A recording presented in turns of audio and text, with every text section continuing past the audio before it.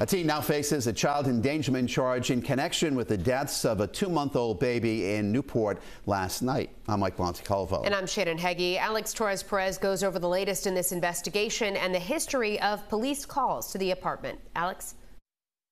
We are still less than 24 hours into this very active investigation for the death of that 2-month-old baby, but police records show this isn't the first time officers responded to that apartment. Pages of police call logs show years of violence at the same apartment at the Festival Field housing development off Girard Avenue, from teens being assaulted to disorderly conduct and threats of fights. And on Thursday night, a nightmare scenario, the death of a 2-month-old baby. I mean, just incredibly sad, obviously, feeling for, any family and, a little bit confusing as well, but just super sad. Police records show firefighters were at the apartment complex for about half an hour trying to save the infant's life.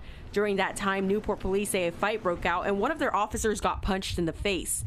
But their focus was on the child, who was pronounced dead at the hospital.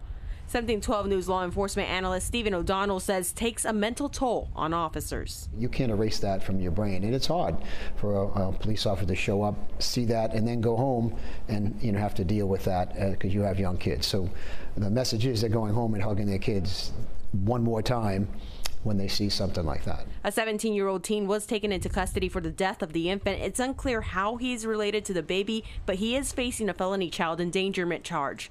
He's currently at the Rhode Island training school, but O'Donnell says he could be charged as an adult. That's up to the courts based on the charges. A 17-year-old person, I would be willing to say that he'd probably be waived into adult court based on his age, based on past history. It's just an awful situation across the board. A 2-month-old baby is just inherently wrong on many, many levels. The teen is expected to appear in court again later this month. Reporting in Newport, I'm Alex Torres-Perez, 12 News. An infant is dead and a teenager is facing a criminal charge. That teen is now at the state training school. The scene was chaotic in Newport last night as a fight broke out while firefighters worked to save the child's life. Alex Torres-Perez breaks down what happened and how the community is reacting. Alex?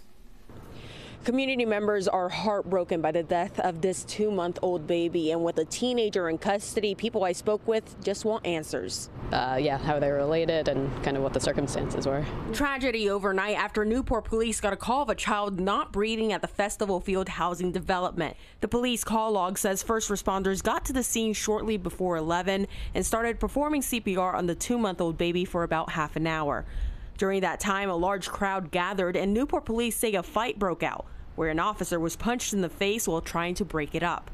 No arrests from the fight were immediately made as first responders focused on saving that baby's life. He was taken to Newport Hospital where he was pronounced dead. It's a tragedy no matter how it happens, I mean, it's just, you got to feel for the family. An autopsy will be performed to determine the baby's cause of death. A 17-year-old teenager is in the Rhode Island training school in connection to this death.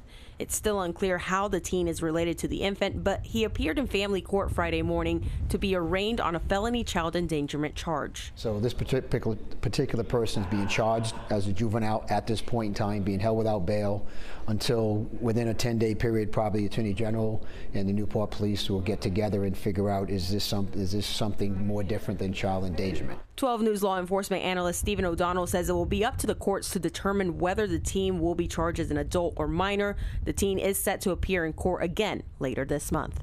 Police records show a history of calls for disorderly conduct, assault, and even threats of violence at the apartment complex where this all happened. Reporting in Newport, I'm Alex Torres-Perez, 12 News.